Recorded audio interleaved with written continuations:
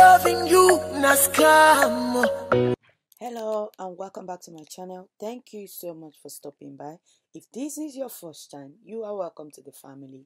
If you have been watching but still hesitant about subscribing, what are you waiting for? Please click the subscribe button down below and turn on the notification bell so that you can get notified whenever I upload a video.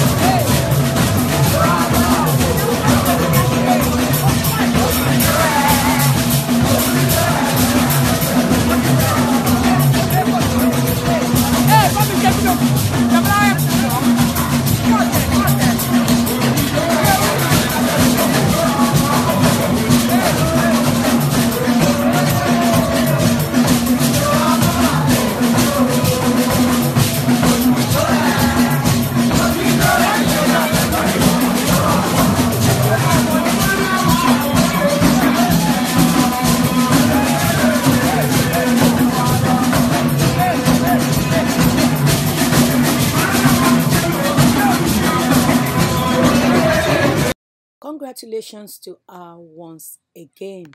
I wish her a happy life and I pray that Ireoluwa shall live to fulfill his name.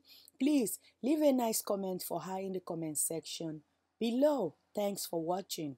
Don't forget to subscribe for more. Share with your friends if you like, and don't forget to hit that like button on your way out. Till the next one. Bye.